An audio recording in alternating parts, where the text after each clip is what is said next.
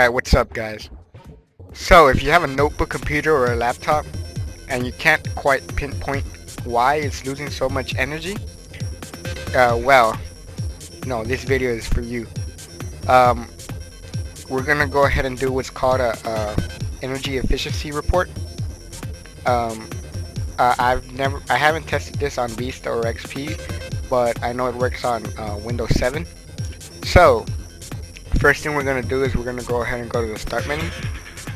We're going to type CMD. Hit enter. Alright, and this black screen will come up. And we're going to go ahead and type in power CFG space dash energy. Oops. Fail. That's a fail. Alright, I can't spell. Here it goes.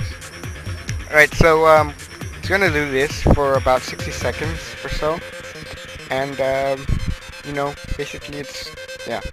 I'm gonna go ahead and pause this video right quick. Alright, back.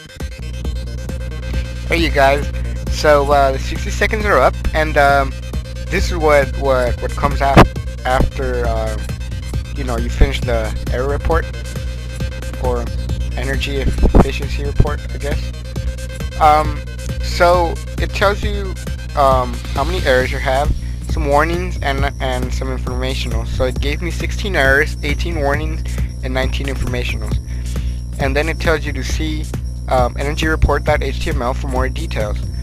Now that'll be in my folder, so just go to start and then go to you know, whatever your username is, and it should be right there, energy report. Go ahead and double click that, and it tells you everything.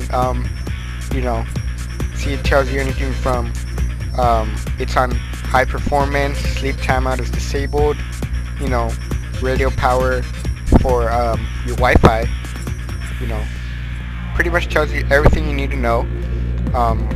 And it also tells you, you know, where you can cut down on some things so that your battery lasts longer. Alright, this also works for desktops. If you just want to find out about how much electricity you're using. Alright, so that does it for this video, guys. I'm Elmer signing out.